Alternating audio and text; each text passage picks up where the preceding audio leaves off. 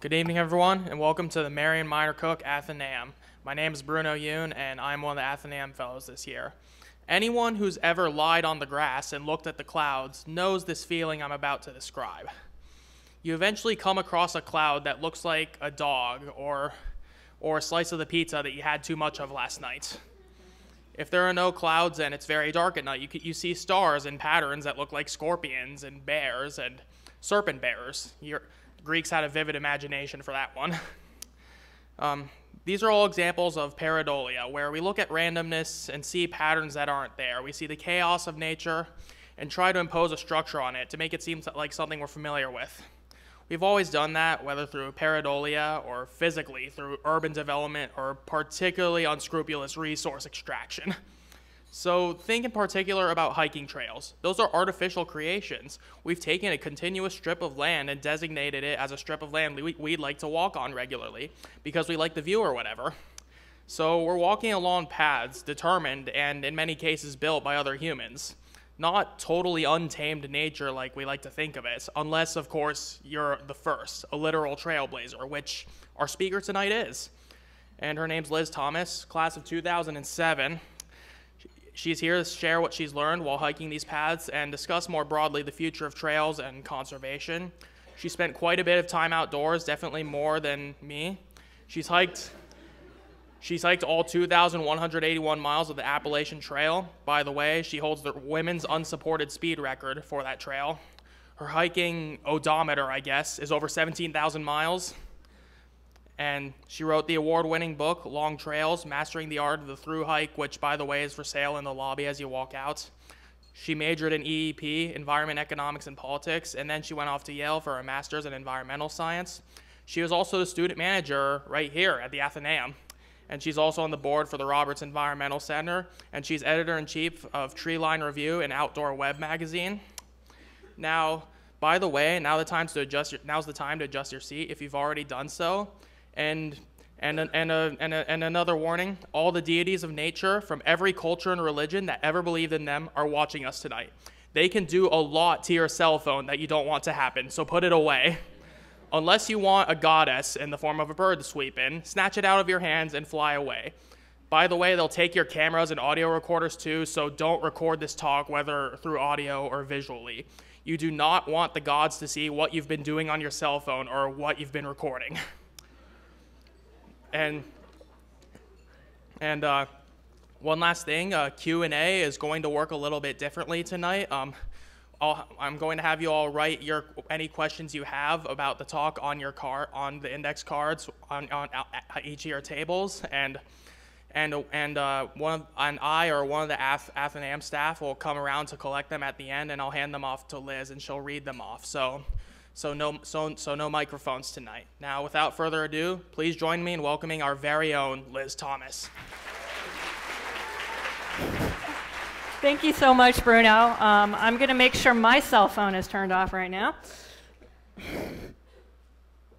Thank you so much, Bruno, for that introduction. I think every CMC student dreams of the day when they can stand up here. And let me tell you, it is just as exhilarating and terrifying as you think it is.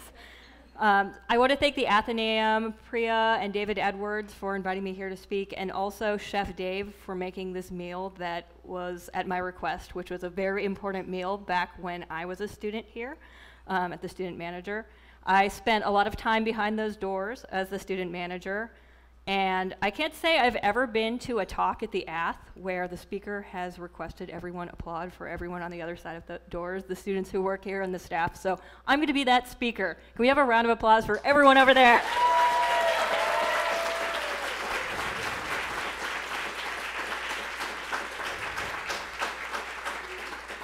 All right, now down to some very serious Athenaeum business. Walking thousands of miles, or as it's generally referred to, through hiking. So before we start, who here in this room has heard of through hiking? All right, you did sign up for this talk, so there was a little bit of a blurb in there. Who here dreams of one day going on a long hiking trip, 100 miles, 1,000 miles? Wow, that's really awesome. And has anyone here gone on a through hike or a long hike? Whoa, wow, there's a few hands in here. Normally, I would ask people what trails, but this room is so big, I'm going to let you tell your neighbors instead. But you're going to keep me honest during this talk, which is the important part. So my goal at the end of this talk is to have at least one student here in this room consider today, instead of going immediately to a consulting firm or investment bank or working as a staffer or whatever it is that CMC students do right after graduation these days, instead make a decision that is very out of the box for a CMC graduate. And that, my dream, is that at the end of this talk, one of you, just one, that's all I'm asking here, will be inspired to go and take a long walk instead. You can go to your consulting firm after that. And my goal here too is perhaps to have the community members or the professors or the staff in this room who are wondering maybe what to do after retirement or how to take a major break or career change, to consider taking a long walk as a time to reflect on that transition as well. But first, I want to introduce you to the 3 major long-distance hiking trails that I'll be talking about here today. These are the 3 trails that most people will have heard of: the Appalachian Trail over here, the Pacific Crest Trail here, and the Continental Divide Trail down the Rockies here. And this talk, as some of you may know, is not just, hey, look at Liz hike these 2,000 miles, how does she do it? But this is also a talk that celebrates what these 3 trails are part of. They're part of the National Trail System, which was made possible through the National Trails Act, which celebrated its 50th anniversary just last week. And being a CMC alum, for me, that means policy. And because the magnitude and the scale of these giant, giant trails, a scale of, okay, 1 foot wide, but thousands and thousands of miles long, for the most part, all on public land, this is nothing short of a policy miracle. So some of you might have known that thru hiking has blown up in recent years. This is one of the reasons the movie Wild, starring Reese Witherspoon, which was based on the #1 New York Times bestseller, Wild, both about Cheryl Strayed's trip on the Pacific Crest Trail. A little bit before that was a Bill Bryson book that was also a New York Times bestseller, A Walk in the Woods, which was turned into a movie with Robert Redford, Nick Nolte, and Emma Thompson, which somehow managed to not be that great. Also called A Walk in the Woods, about the Appalachian Trail. But because this is CMC, you might have heard of the Appalachian Trail from a different reason. This guy.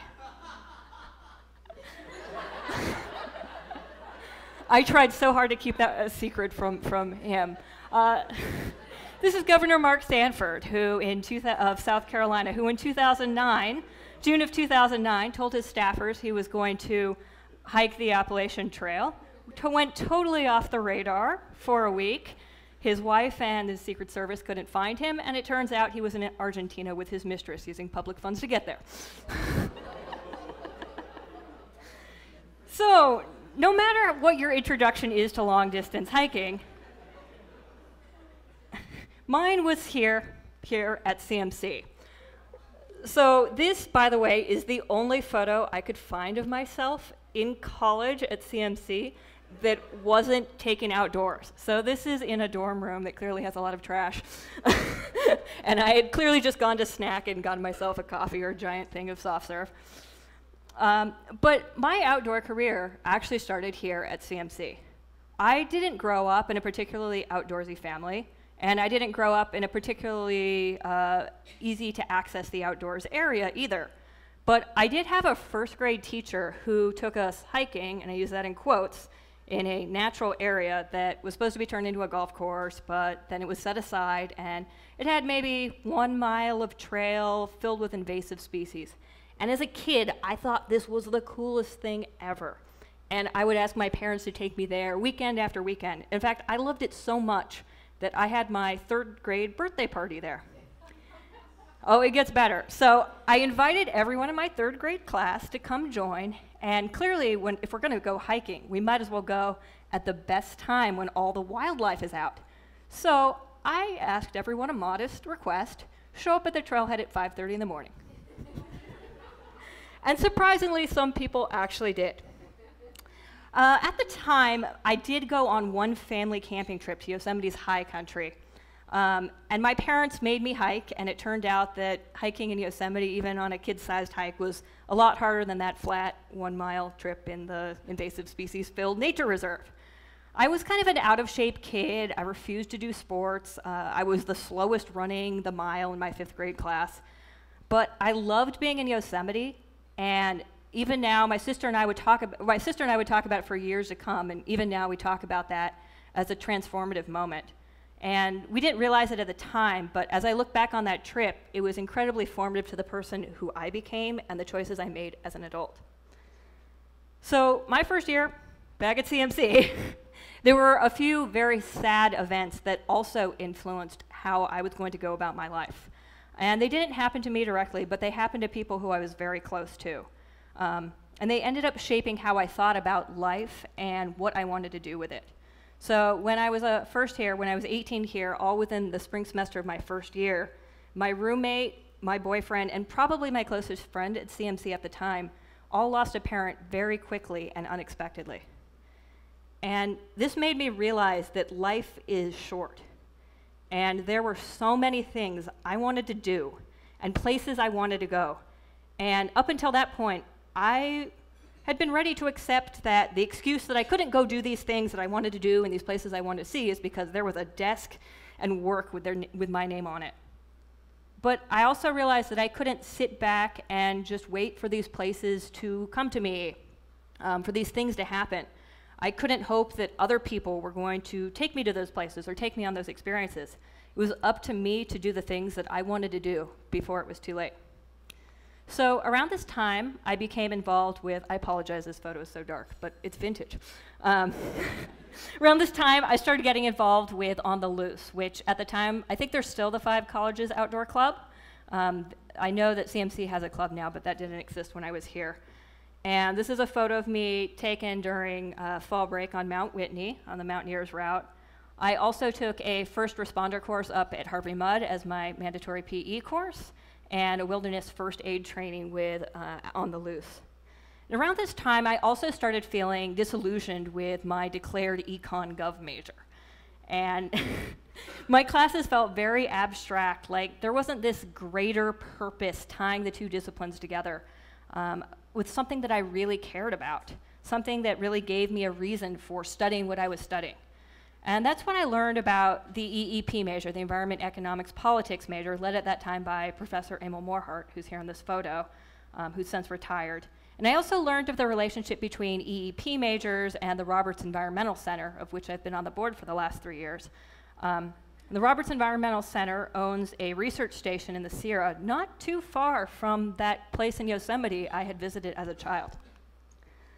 So a big thanks to Peter Hong and the CMC Public Affairs team for helping me track down these photos, which were taken for the CMC Alumni Magazine. And apparently this one was actually turned into a banner that they hang up around campus to show that students at CMC do science. And that summer we were researching a Forest Service project to reseed native plants after a wildfire. This was also the first time I had hung out with CMCers who had the same interest in the outdoors as me. Up until then, I definitely thought of that quintessential CMC student as the guy in a suit on a skateboard. And I had made some friends at CMC, but this was the first time I interacted with people who really appreciated adventure. And Ina and Chris here had just come back from environmental programs studying abroad in Tanzania and really encouraged me to do the same. So I studied abroad in Botswana on an environmental program where we had 3 two-week homestays, and the rest of the semester was spent camping, and I absolutely adored it. And when I came back, I was rejuvenated, not just for a feeling of adventure, but also for that experiential learning style I had while studying abroad. I found that I cared about the places I had been and the policy issues that were relevant to those places so much more, having lived through them and seen their consequences and seen the people who were impacted by them. And although I had been climbing for a couple of years, I took the CMC rock climbing PE class, I was mentored in climbing here by, among others, Jim Pinterlucky, who is in the audience, who's retired from the math department, and he took this photo here, which I'm there, and he's standing probably where he's sitting right now, taking that photo, as well as Professor David Harris over at Harvey Mudd. And until then, hiking had always kind of been as a way for me to train for climbing.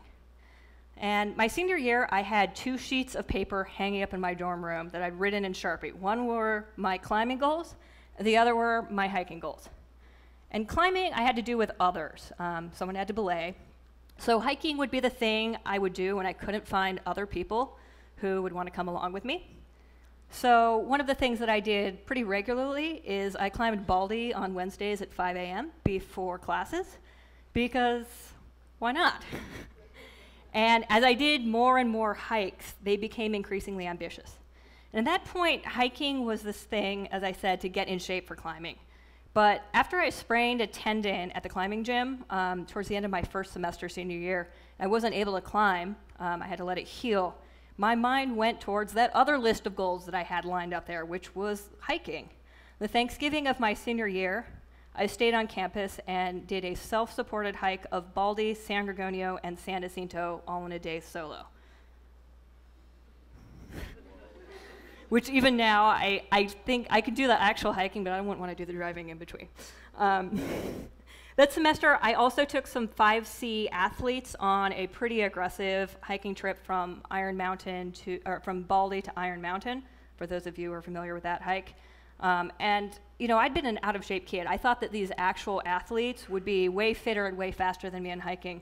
And it didn't quite end up that way, in fact. And we ended up doing what is referred to as epicking out there, which meant we camped out on the mountain without any gear. It was not great. I was pretty ashamed being the leader of that trip. But it was around that time that I realized, well, I was a pretty okay climber, and I really identified more as a climber. It was part of my identity. Hiking was something not only that I enjoyed, but I seemed particularly skilled at. So at some point during my hikes in Southern California, I discovered the Pacific Crest Trail, which is a long-distance path that goes from Mexico to Canada through the Sierra and the Cascades. And a lot of peaks around here, if you climb them, not Baldy, but Baden-Powell, for example, cross the PCT or use the PCT as an access path. And while these signs that said 2,000 miles to Canada, 1,000 miles to Mexico, those numbers aren't quite right, piqued my interest, it was on my days off at the REC research station up near Yosemite that piqued my interest in distance hiking. So I spent 3 summers up there, and aside from my first year, students would come up for a month, do that plant study, and then move on to their next summer internship. But because I was working there on my own research, not the plant study, I had to collect data all summer. And I actually designed my studies so that I would be there all summer and that my studies would require me to go hiking. And it was on probably the first year, so there were still other people up there all summer, that I met these scraggly guys. That's actually me and a friend of mine, but you get the idea, scraggly looking people, who I had just gone on a, for me at that time, 10-mile hike. I was very proud of myself. I went over to the little cafe there to get some food, and all the tables were taken with tourists, except for this one that had a little bit of space with these like really smelly, scraggly guys in dirty clothes, totally covered in dirt, sunburnt, and I wanted the seat, so I sat next to them and started talking, and it turned out they were hiking the Pacific Crest Trail. And that was a really big snow year, and they had gone through a horrendous year in the Sierra, just post-holing through snow and getting really sunburnt and going through snow melt raging rivers. And they told me of the 100 people who had started that year, 3 people had unfortunately been taken by the trail. And the more they told me about how they wanted to quit and how hard it was, the more I wanted to do it. So I came back to CMC after the end of my sophomore year, and I remember sitting in my dorm room for hours, not doing my homework, researching the PCT, which I really hope some of you end up doing. And I decided the year after I graduated CMC, I'd hike the PCT too. So at the urging of Bill Asher, who is here, who many of you know, I decided to go to graduate school after CMC with a year gap between CMC and the Yale School of Forestry. And during that time, I had been planning on hiking the PCT, but there was no way I could enroll in Yale, which started the beginning of August, and also hike the PCT. So I wasn't going to be able to hike the trail that fast the way the seasons worked out. So instead, I took a crazy jump and decided to go over to the Appalachian Trail. So the Appalachian Trail is a 2,100, almost 200-mile trail that starts down in Georgia and goes all the way up to Maine. And hiking the AT was one of the first things I did in my life where I wasn't doing it because a teacher told me, or a parent told me, or because an adult said, this is what you're supposed to do next in life. Quite the contrary. In fact, even some of my climbing and hiking mentors here were kind of hiking the East Coast. The biggest mountain there is 6,000 feet tall. It was the first real big decision I made totally out of the blue. And it went against what so many people had expected for someone like me. So I did a bunch of research,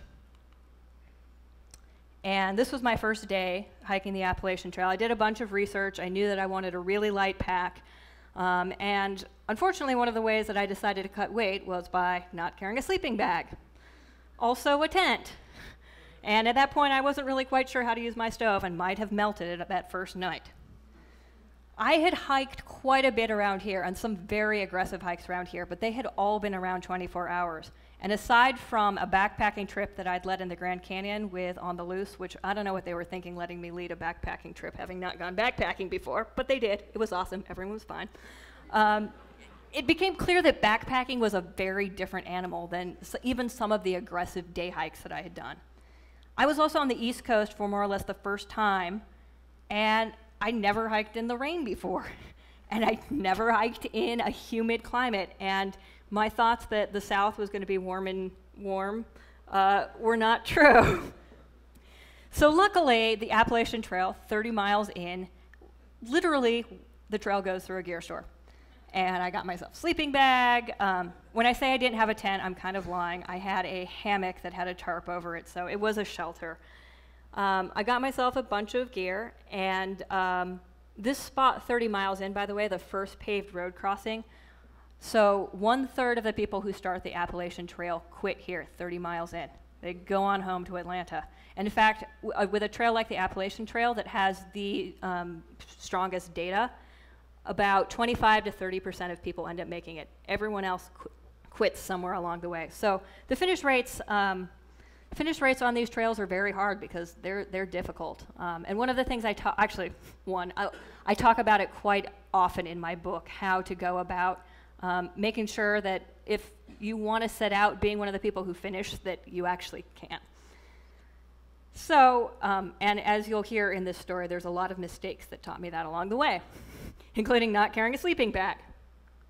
So a few days further, I was in Smoky Mountain National Park, and I just done this big climb. I set up my hammock, and this huge rainstorm came in. I'm like, all right, I'm in my hammock under this tarp. It's fine.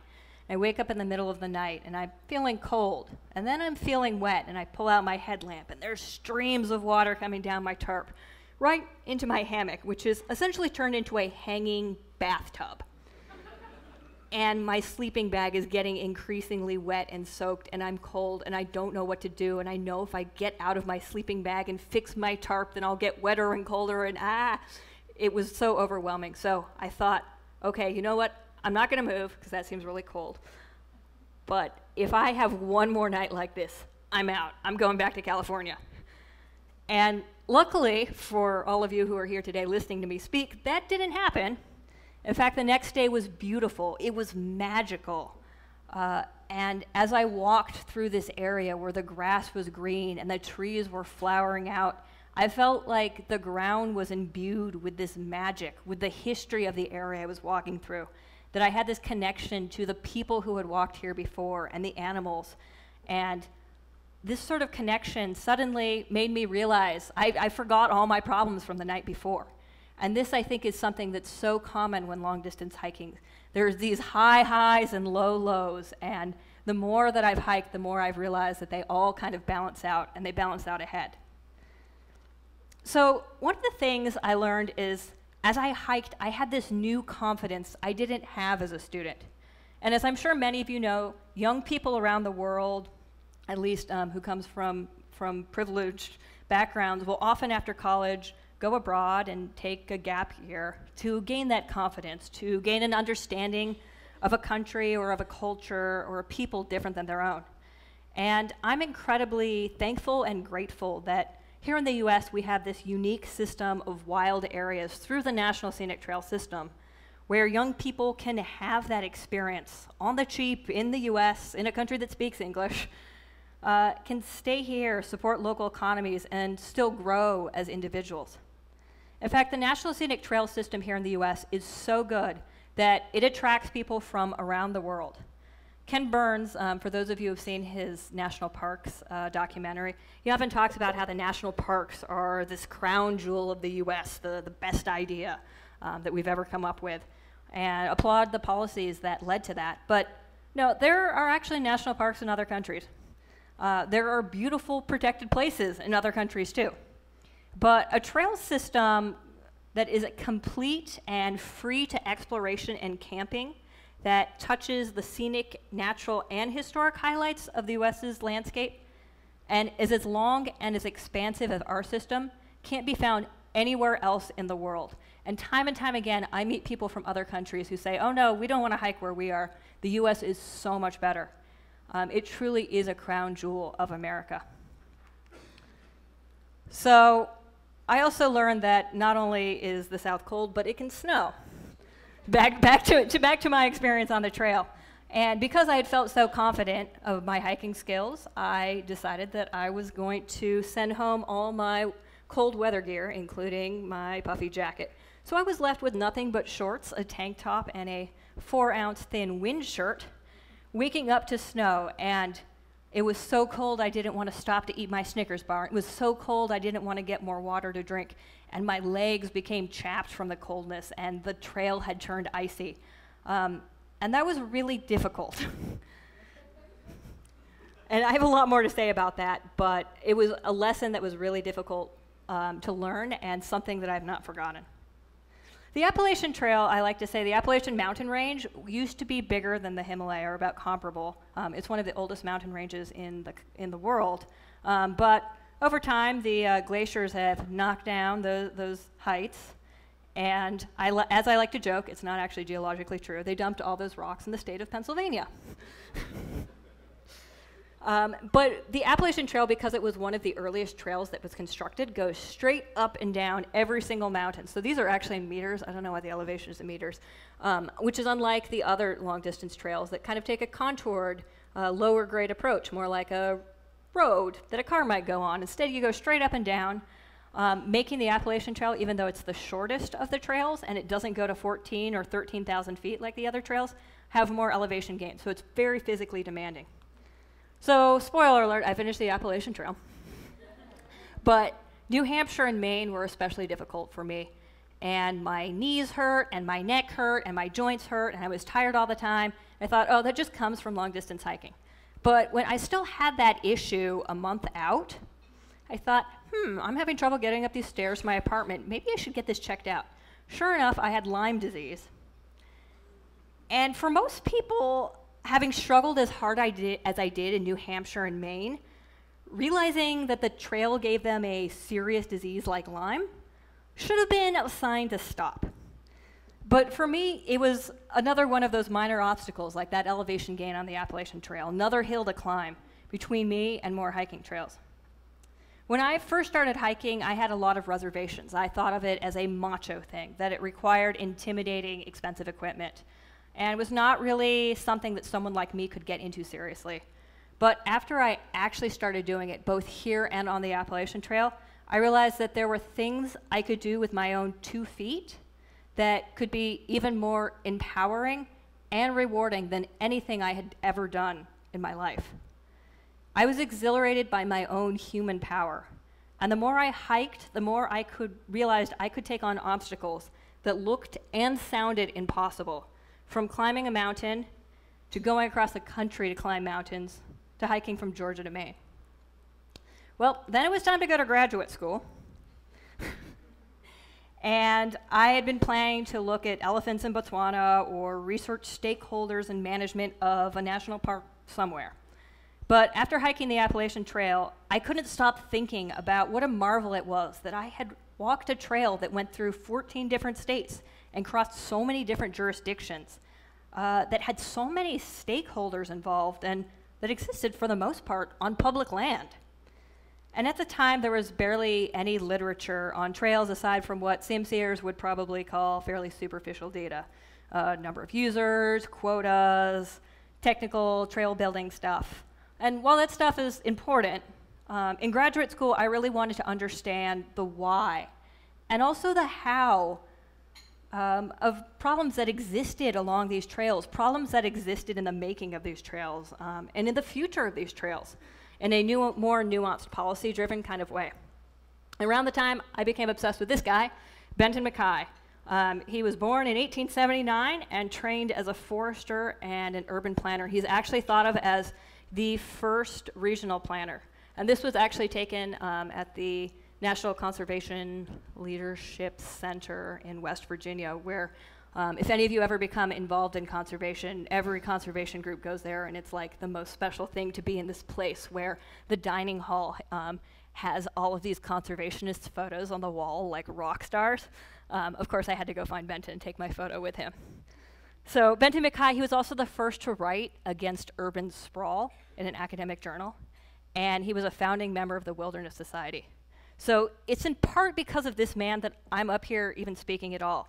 Because in 1919, he climbed a mountain, Stratton Mountain, which some of you might have skied on in Vermont, and dreamed up this idea of hiking, of a trail that went along the spine of the Appalachian Mountains, all the way from Georgia to Maine. And he did this at a time before the national highway system, which is pretty crazy. And we take for granted today that long roads existed, but he really wanted to put together a trail system. So back to me in graduate school, there wasn't much on Benton Mackay in the literature, but he's gotten trendier, I will say, in the last 10 to 15 years. As urban planners are rediscovering him, and the conservation community in general is starting to become more focused on the people who live near the trail, instead of taking such a top-down, expert-driven kind of approach. Benton wrote in academic journals about the trail as this community builder, and conservation as a way to serve a diversity of people out there, not just wealthy people who could afford to go hike. And the trail was also a place where he had this idea where you could hike from work camp to work camp.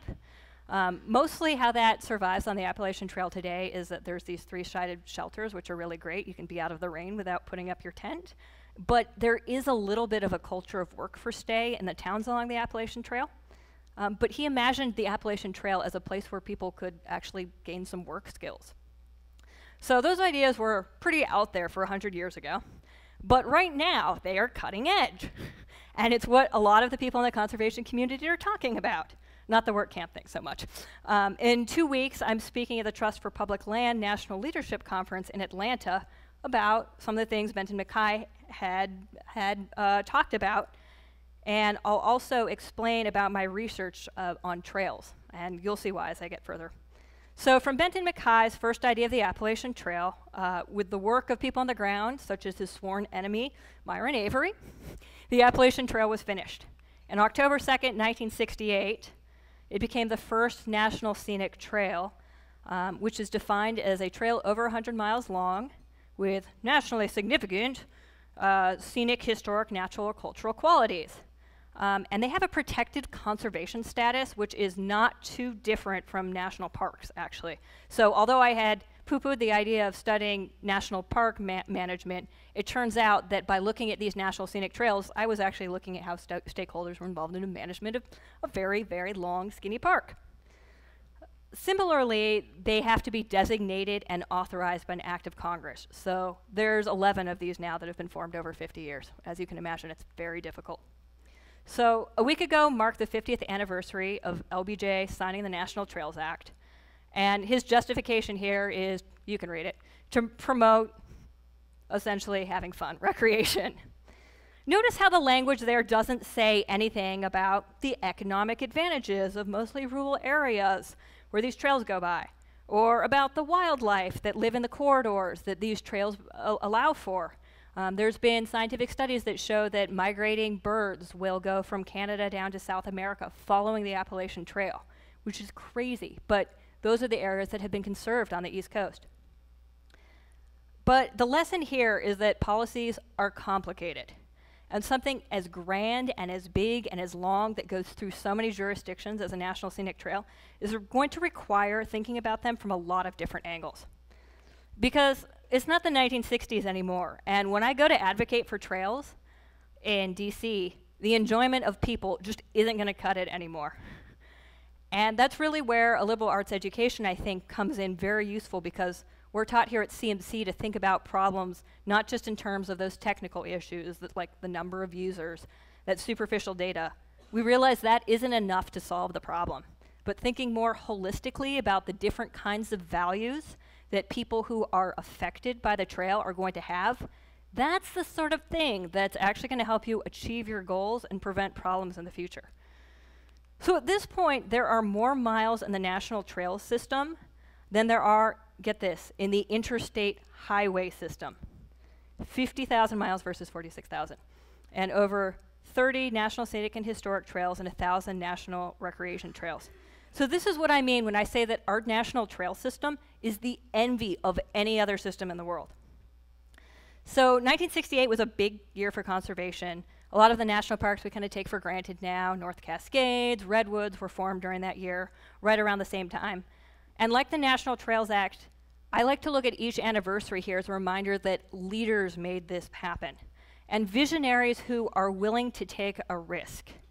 And I think reflecting back on my time at CMC, I had this notion of what leadership meant, and it meant wearing a suit and sitting at a long table and hanging out with a bunch of boring people.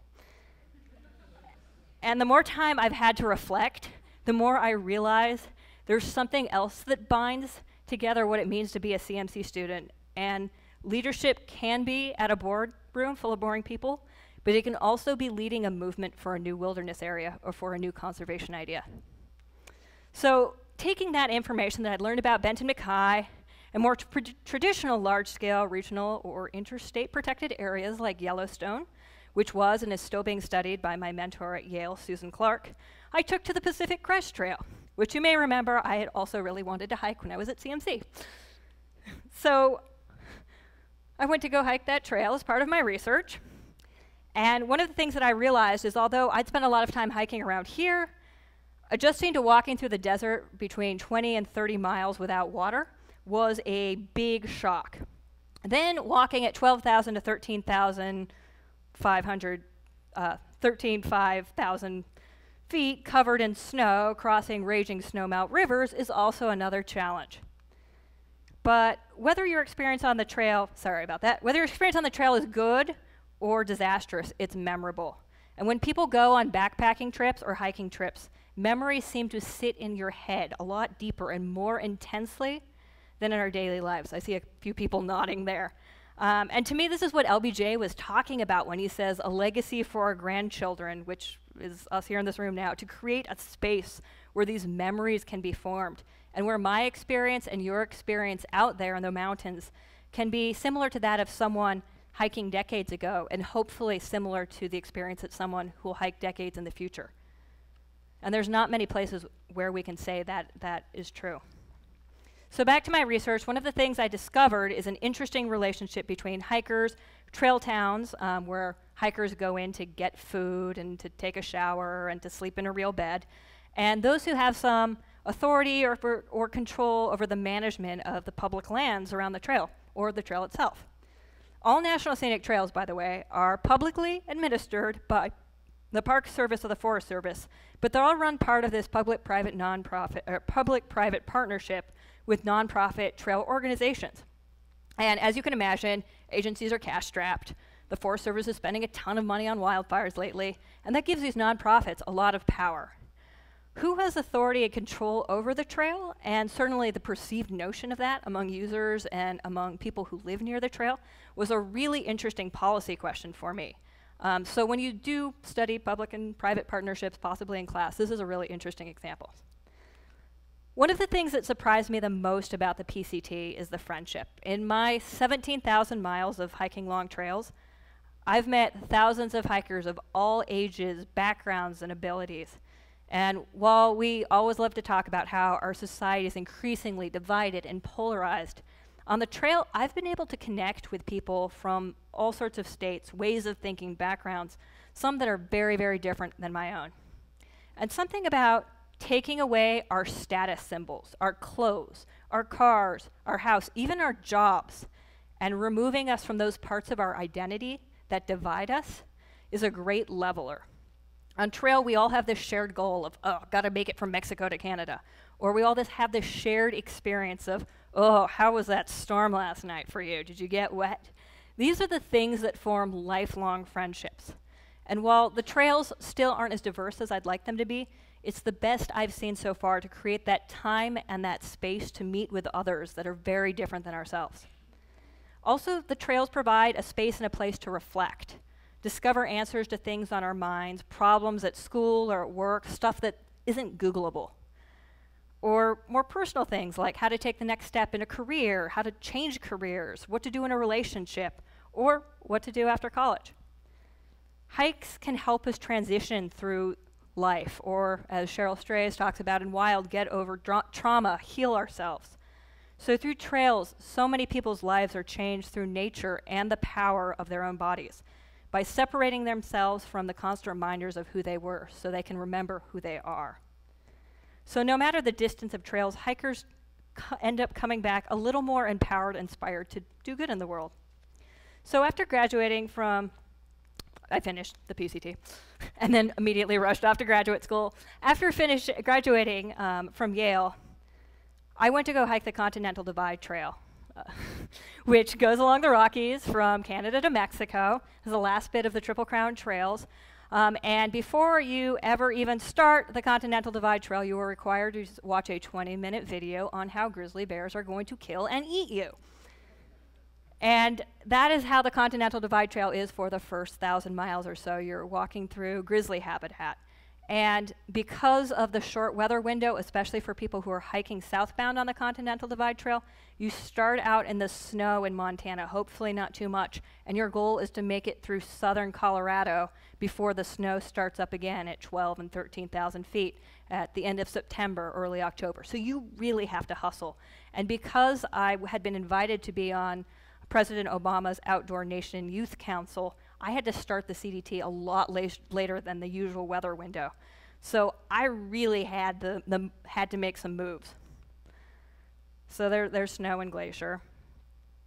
And the thing about the CDT is it's incredibly remote. I didn't see anyone beside my hiking partner from northern Colorado until I reached the Mexican border.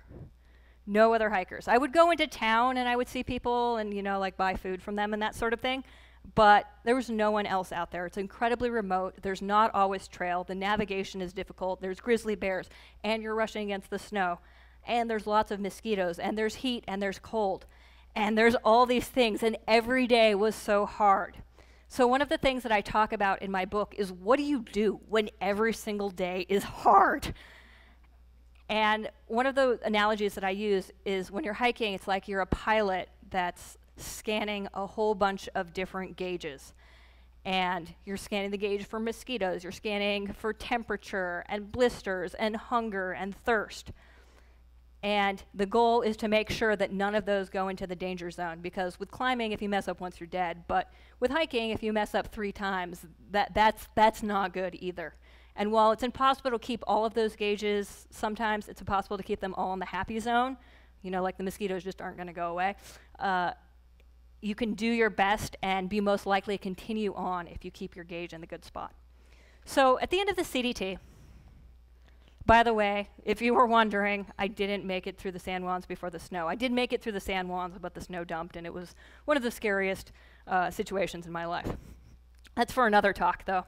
So when I got to New Mexico, though, I knew that the end of my hiking career was about to happen, and that this was going to be my last through hike. So I went slowly and cherished it because it was time to put on a suit and sit in that boardroom and give up my adventures. And when I finished the CDT, I realized that, you know what, maybe that's not actually what I want to do. I wanted to take the lessons I had learned on the Appalachian Trail, I'd learned on the CDT and take it to the Appalachian Trail. The lessons I had learned on that remote, difficult, tear-inducing trailless CDT, and see if I could break the speed record on the Appalachian Trail. So I set 3 goals. One was to never have regrets, because on the Continental Divide Trail, I had pushed so hard that I regretted a lot of the decisions I'd made and a lot of the places I'd passed up. Not to do something I felt was dangerous. Number 2, if I could help it. And number 3 was not to cry, because I'd spent a lot of time crying on the Continental Divide Trail, and I was done with that. Crying, as far as I'm concerned, by the way, is one of those things, at least for me, where if I get to crying mode, the hike is over. So the AT ended up, the speed record, many people were like, oh, wasn't that hard? And yes, it was hard, but because I felt like I had learned from so many of my mistakes and was getting this chance to go back and correct them, it was a very joyful experience to me. I'd learned from my mistakes of the past. And 2 miles in, I saw something I'd never seen on the Continental Divide Trail: shelter, water, and a sign.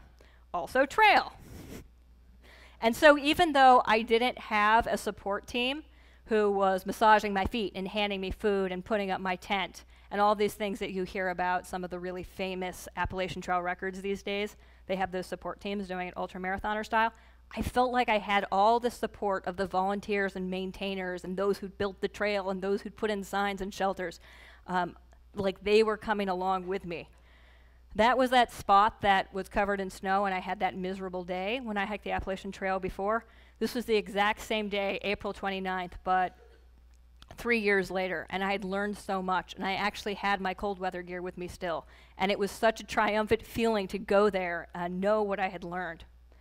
And these are the ponies of the Roan Highlands in Virginia, and one of the things that I noticed is when I hiked the Appalachian Trail for the speed record the second time, I knew what was coming. I looked at my map, and every day felt like I was greeting a friend. I was so excited about what was around the corner next. And so one of the things that I've thought about this is when you're not looking forward to what's going to happen the next day, it may be a sign that you're not doing something because you want to do it. And the converse is true too. If you're looking forward to every day, it's a good sign that you're doing something right. Again, I walked through New Hampshire. I had Lyme disease and was in horrible pain last time. Now it was the happiest, most beautiful time of the trip.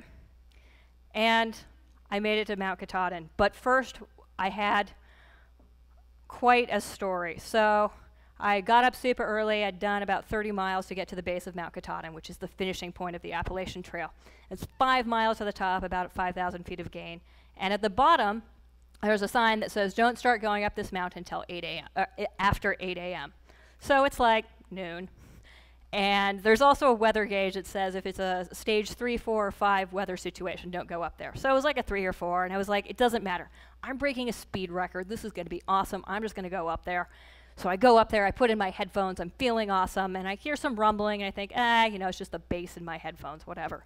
And I see a bunch of people coming down the mountain looking really scared. I'm like, they just want to get off the mountain, whatever. And then I get above tree line, and I see very clearly that indeed there's a lightning storm kind of going on, and I really should stay below tree line and probably get off the mountain. And so I made one of the most difficult decisions I had made that entire trip. And 2 miles from the top, turned around and went back to the base of that mountain, because I realized there were so many things I wanted to do in life other than get the speed record for the Appalachian Trail. And so I went down to the base feeling pretty dejected, pretty close to breaking goal number 3, which was not to cry. And I go into the ranger station and say, all right, I'm going to need a permit to camp here tonight because I'm going to go up the mountain. I tried to do this, talking with the ranger who is totally unsympathetic.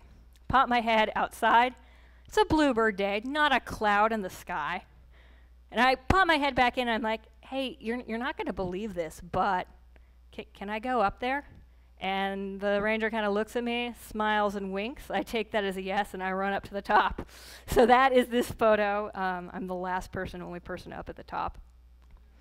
So from the Appalachian Trail, I've gone on to hike. I've hiked more than 20 long-distance trails in all sorts of ecosystems and countries around the world.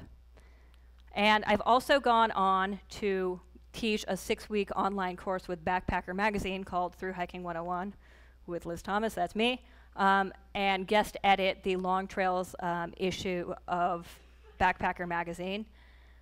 But I also wrote this book, Long Trails, Mastering the Art of the Thru Hike, which won the National Outdoor Book Award for Best Instructional Book. And it's the first book on thru hiking to do so, which is really exciting. So, thank you. I want to talk a bit about the process of writing this book. So, not a lot of books about thru hiking are out there, and this is certainly the only book that is still in print that was written by a woman, by a person of color, and I felt this enormous responsibility to make a book that was for everyone, that isn't just this hyper-fit, godlike athlete, which the other books about thru hiking had been written by people like that, including some close friends of mine. But I felt like it didn't reflect the majority of the people who I actually see out on long-distance hikes. And it didn't reflect the majority of people who needed a book like this in the first place. So everyone knows that route planning, picking gear, food, getting in shape, those are the things on my cover, are important, but none of the other books were talking about the real obstacles. And when I talked to people, they said were why they couldn't do their dream hike, which is, how do I afford it? How do I take time off? How do I tell my family that I'm going to be gone for 6 months? How do I quit my job? Who's going to watch my dog? What do I do about insurance? What do I do about my mortgage? And about half the people on the trail are retirement age. How are their bodies going to adapt differently than a young, fit trail gods who normally write these books? So these were the issues I really wanted to get at the heart of in this book. Also, they really wanted me to use stock photos, and I resisted them and went to way more of an effort than I ever imagined, trying to collect real, authentic photos of these dirty, smelly, but incredibly happy people on the trail. Because that is the authentic look I wanted for this book, is not these beautiful models, but people who were sitting in the dirt and loving it. And I do want to give my publisher and editor a lot of credit because they did a great job breaking up and doing the layout so it comes across as bite-sized chunks that you can digest, so to speak, over a cup of coffee or breakfast. I think also the book's subtitle is Mastering the Art of the Thru Hike. And that was kind of a working title that ended up making it onto the cover because we couldn't think of anything different, which so often ends up being how these things work with books. But I think if I were to rename it, I would call it instead From Dream to Reality, because I really want people to have this book on their shelf and look at it occasionally when stuff is tough at work or when they decide after a couple years that consulting isn't for them.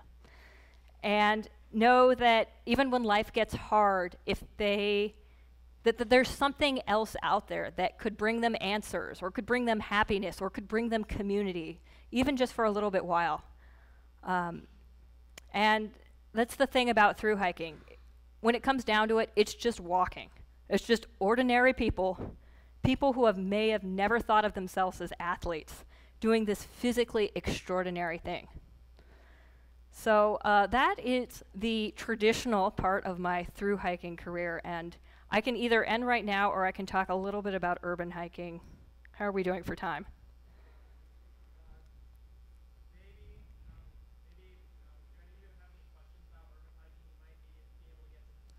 Okay, so I guess we're going to take questions right now. I don't know if the cards have been collected. So the projects, while we're collecting cards, I'll talk a little bit about the projects I've mostly been working on right now, which is something called urban thru hiking, which is taking that same principle of walking hundreds of miles, but all within the confines of a city. And the first city I did was Los Angeles. And even though I was a CMC student, I went into LA like 3 times.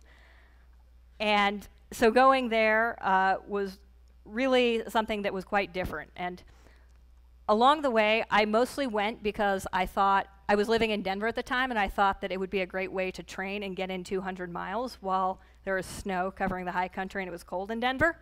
But it ended up being this really interesting trip on all of these public stairways in LA, and I learned there was so much elevation gain to be had. And I worked with a professional photographer, so the photos on this really, really turned out great. And it was for an article in Backpacker magazine about urban hiking.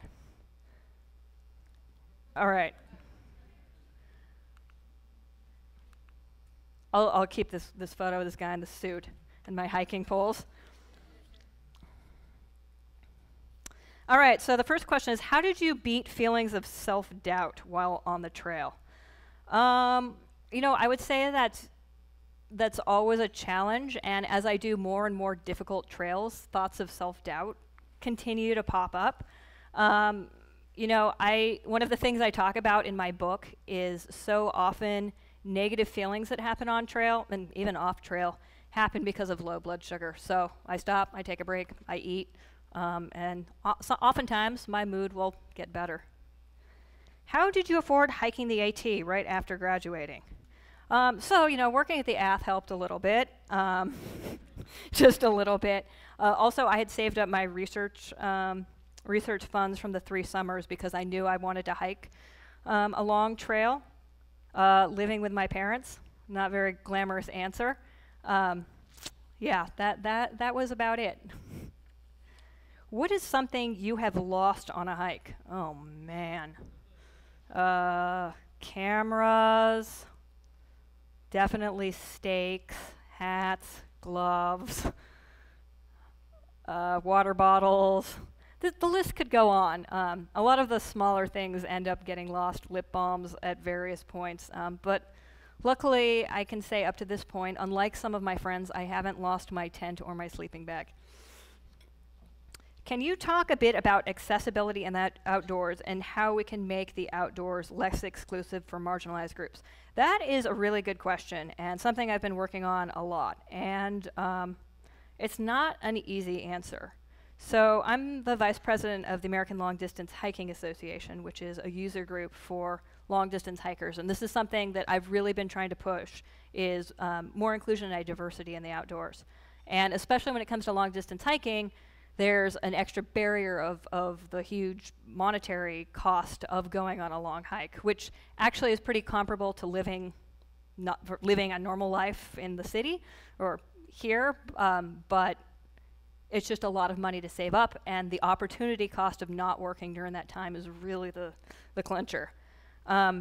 So one of the things we're doing is creating a diversity and inclusion committee because we spent a lot of time brainstorming how to come up with this best answer, but there are a lot of people who have thought a lot about this professionally and have really good answers. But one of the things the American Long Distance Hiking Association West also does is trainings at the beginning of the season for people who are getting into hiking, who are part of the community, and going through a training to talk about some of the issues that happen on trail and how language can impact and be welcoming, or language can be not so welcoming. A lot of people haven't really thought about this, and the outdoors is the first time that they've had to think a lot about diversity and inclusion. And so we're trying to do a lot of the work that hopefully going to college at a time like right now where people are talking about this would have done for people who are older. Let's see, how do you keep going when the challenges never seem to end? As I mentioned earlier, there's ups and downs, and remembering the highs are high and the lows are low is a way to do that, and stopping and eating and taking a break.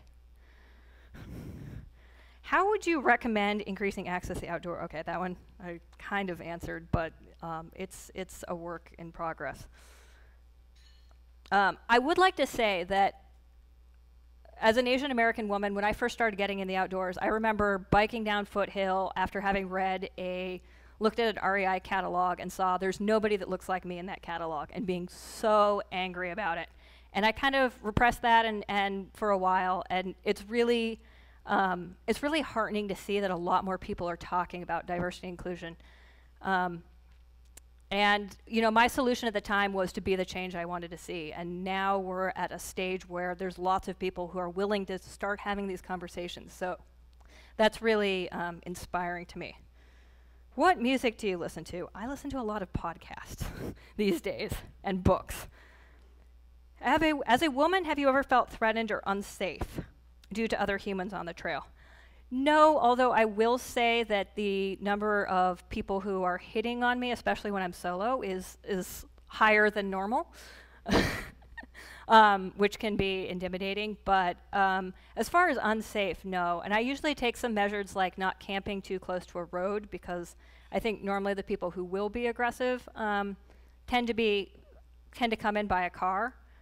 So I have a few safety measures, but I haven't luckily had any issues. How has your view on minimalism and ultralight backpacking, what is your base weight? Wow, someone knows their gear. So I did bring my backpack, and I know I promised to do a gear demo, but if I don't read a question that's more specific about gear, I'm not going to pull stuff out.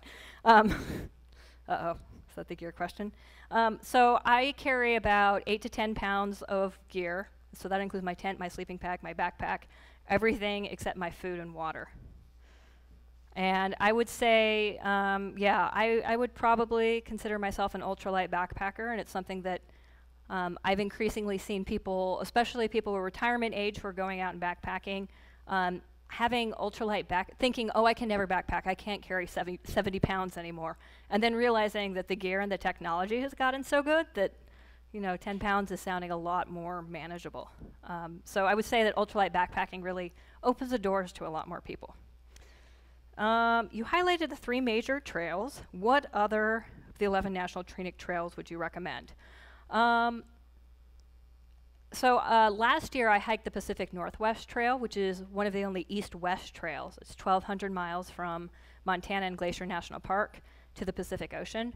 That one was really great. It went through some awesome national parks. But I'd say it's because it's one of the younger trails, it was designated in 2009, which is incredible. It's still got some work to do as far as getting more on public land. So that when trails aren't on public land, don't have public land right-of-ways, you're walking on a highway. By you, I mean me. I'm walking on a highway. And that's what happens when there's issues with access. So that's something that when I say I advocate for national trails, that's having more access, giving organizations the right to buy up private land from willing land sellers was one of the big advocacy issues a few years ago. Why not off-trail? I do some off-trail. I've done the Sierra High Route. A lot of the routes that I've done do some combination of off-trail and on-trail, but since this particular talks about the National Trails Act, I figured I'd talk about trails. How many miles a day were you averaging on the AT? So for the speed record, I broke that record by, it'd been on the books for about 20 years, and I broke it by just about a week. And it had previously been held by a woman who's kind of one of the foremothers of long-distance hiking, and her husband, Ray Jardine, who's a big, big deal. And they're both a big deal in the long-distance hiking community. So it was really cool to have done that solo, and obviously gear is a little bit lighter, so that helped. But that average was about 28 a day. I think that, oh no, there's a few more over here. Have you done any through hikes internationally? If yes, what are your favorites? So I've hiked the West Highland Way in Scotland, which I would highly recommend. One of the nice things about that trail is that if you want, you can stay at hostels or very nice hotels every night. There's restaurants along the way. There's even a whiskey distillery along the way. And the elevation gain is not really as aggressive, although it goes through some really great mountainous areas. And you have the option, too, of bagging peaks along the way, which I did.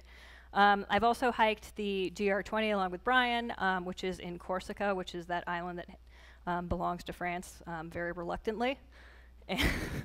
And that was incredibly difficult, mountainous, aggressive, scrambling with chains, and incredibly beautiful, and I very much so enjoyed it. So I would say those two are probably a really great example of extremes. You can either go the very pleasant route through Scotland or the very aggressive but beautiful route in Corsica. And I've also hiked in Japan and Wales and some other places, but those two are probably the highest on my list. What is the most valuable thing, whether it be a skill or something about yourself, that you learned during your time at CMC? Ooh. I mean, from a policy perspective, being able to think about complicated issues a little more analytically. But yeah, I think a lot of the things that I learned from CMC, it's a funny question. A lot of the things I learned at CMC I didn't realize were important until many years after. And I think alums might also agree with that as well, who are further out. I think that's it for questions. Any further questions? I don't know if there is, but well, Can we break the format here, or would you prefer it still written out? yeah, we can break the format. Sure. Hi, thank you for your talk. I was wondering, you talked about sometimes hiking with a partner versus hiking totally solo. Can you talk about how those are different and what it's like being like alone for so long?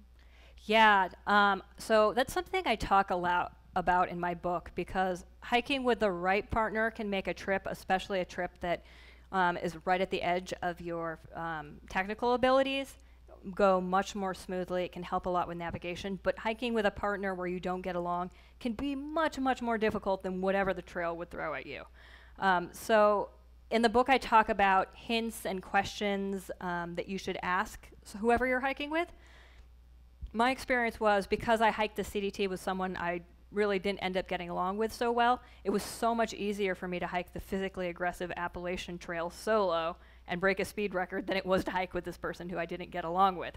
But similarly, a few years ago, I hiked the length of the Canadian Rockies with someone who I've hiked quite a few trails with now, a woman who has when we got together to start the trail, we walked into a store and we realized we were hitting the ground.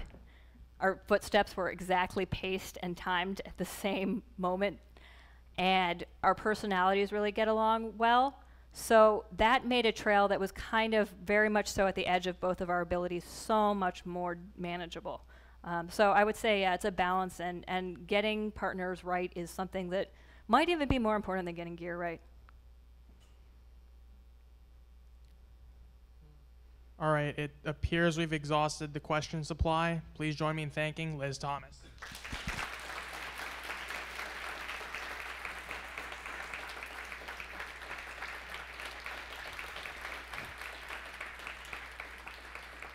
And one last thing about urban hiking is I have a video online. Sorry, I'm going to have to scroll through all of my urban hiking slides. I have a video online of my urban hiking. I'm going to stop it here. My urban hike in Seattle. It's tinyurl.com/hike Seattle, or if you just Google Liz Thomas hike Seattle. And it really, I explain a lot of the principles and ideas behind urban hiking. It's a cool video, so I would highly recommend checking it out.